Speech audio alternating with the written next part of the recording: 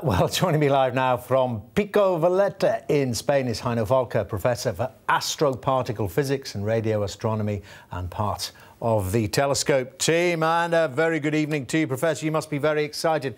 I want to start at the beginning here, because everyone I've talked to today about black holes nod sagely and pretend they know what they are. You ask them to explain it, they haven't got a clue. Now, in layperson's terms, can you give us your description of a black hole? Well, actually, a black hole is not a hole. It's actually a whole lot. It's a lot of stuff in a very small space pressed together. And so the gravitational attraction is very strong, so strong that even light will disappear in the black hole. Light will be attracted and disappear behind an event horizon and will never be seen again. So if you fall into a black hole, it will be a fantastic adventure, I think, but you will never be able to tell anyone because you're not able to send any information out from a black hole, be it radio waves or light.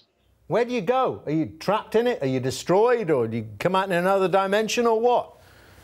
Well, who knows? You know, nobody has done the trip yet, so we don't know. In principle, you'll be actually crushed into a infinitely small point until the rest of your life. You're going to be crushed and crushed and crushed forever. You're going to be smaller and smaller and smaller. That's at least the idea. You have to test it, and that's why you have to do these experiments. In fact, you may actually survive falling into a black hole if it's just big enough. And so, yep, but I'd rather stay on the outside and look at it rather than falling into it.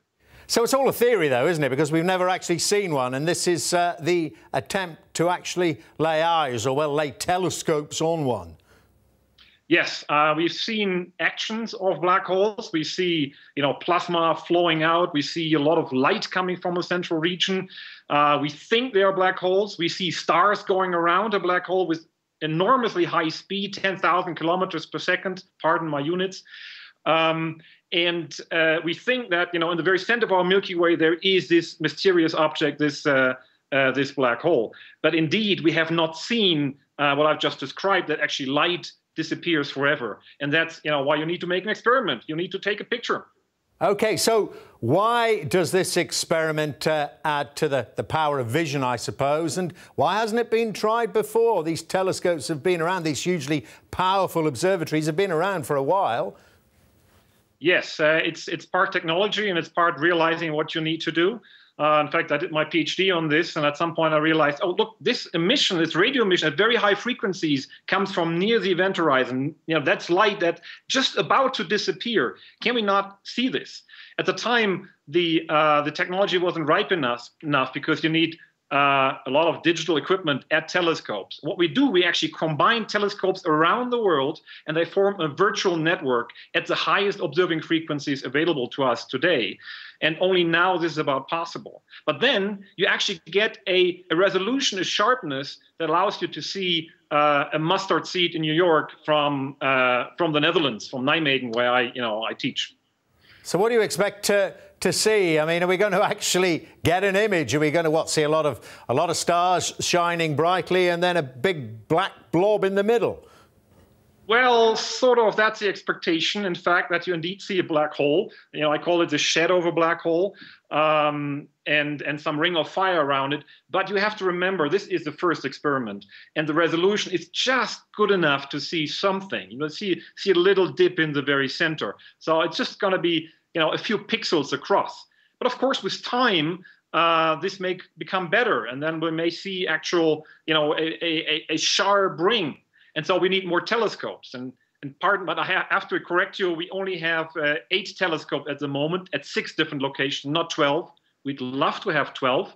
And if one of your gracious viewers out there gives us like 5 million euros, we can build another telescope in Africa to expand the network and make it even sharper. But right now it's only 6 mountains and 8 telescopes. I'll see if I know anyone. But I mean, are you prepared, given that it's theoretical at this moment, are you prepared perhaps to be disappointed to have the theory of black holes disproved? Many hundreds of years ago, everyone thought the Earth was flat, and then Christopher Columbus proved it wasn't. Oh, absolutely. I mean, I'd be absolutely thrilled to be disappointed in this case, actually. I mean, so far, when we ever have tested the theory of general relativity, it has survived. Einstein was always correct. So proving Einstein wrong would be just great. I just don't believe we're going to be able to do this with just one experiment. But we know that near the event horizon, something got to happen, because quantum physics and general relativity, the two big theories that describe our universe, do not go together at the event horizon. So some new theory has to come out. Whether that experiment can help to find out what that is, I don't know. But at least we can make the very first step to do an experiment.